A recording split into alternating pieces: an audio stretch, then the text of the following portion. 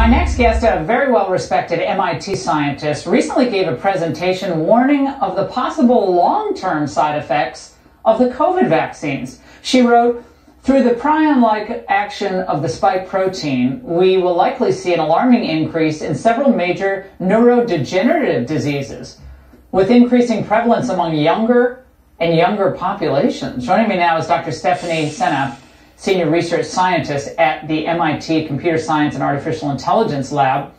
Dr. Seneff, this is absolutely terrifying to a layperson to hear, as this push for vaccines and boosters and new boosters and multiple boosters for our younger population continue. What do we need to know?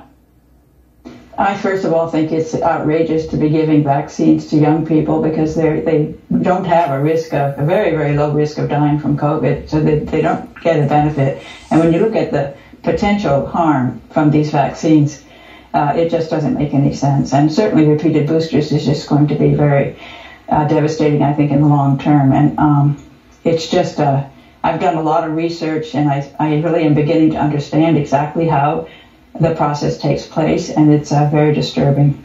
Now, the neurodegenerative aspect of this that you specifically highlight from your research, explain that if you can in layman's terms.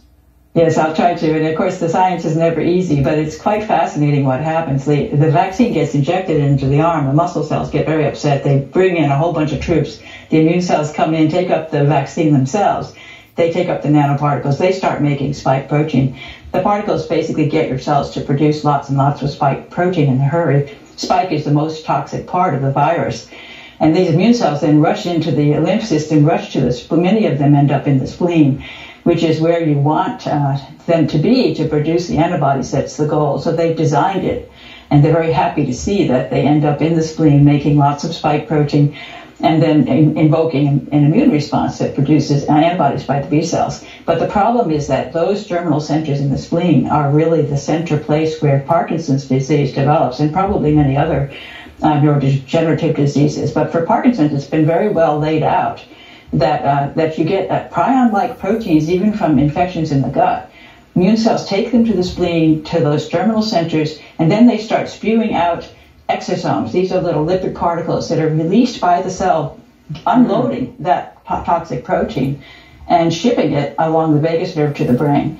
This is sort of well known with respect to Parkinson's disease, and that's the model I'm using. It feels to me like this is a perfect setup for it. Dr. Seneff, this is a very short segment. We're going to have you back, but any parent who's been pressured into giving a child this vaccination, what do you say to them tonight?